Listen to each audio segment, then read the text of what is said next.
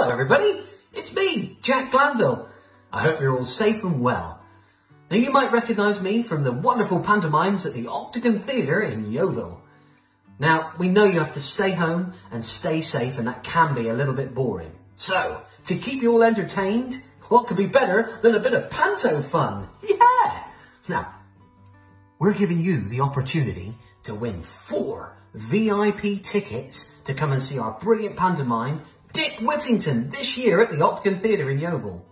All you and your family have to do is come up with some brilliant pantomime sketches using lots of jokes and puns using household items you might find around your home. The manager of the Octagon challenged me to do 5 puns on things that you would find in the kitchen.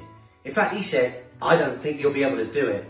I said, "How dare he?" Dare he?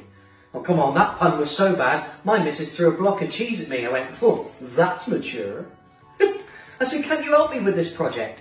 She said, "All you do is whine, whine, whine."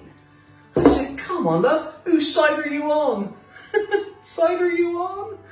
Yeah. I said, "I need something. I can't think of any puns." She said, "Don't flap, Jack. I'm sure you'll think of something." Anyway, guys, you get the idea. I know, it's the best I could come up with.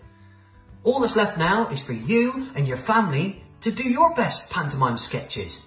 You may have seen us do them over the years. We've done ones using shop names and records, fish, even board games. Yeah, and last year we did fruit and veg.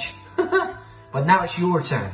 Come up with the best sketches you can, video them and send them in. And the best one wins those 4 VIP tickets to this year's pantomime, Dick Whittington.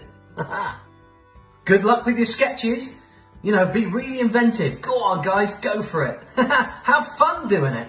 Stay safe, stay well, and I'll see you at the pantomime. Tar-tar!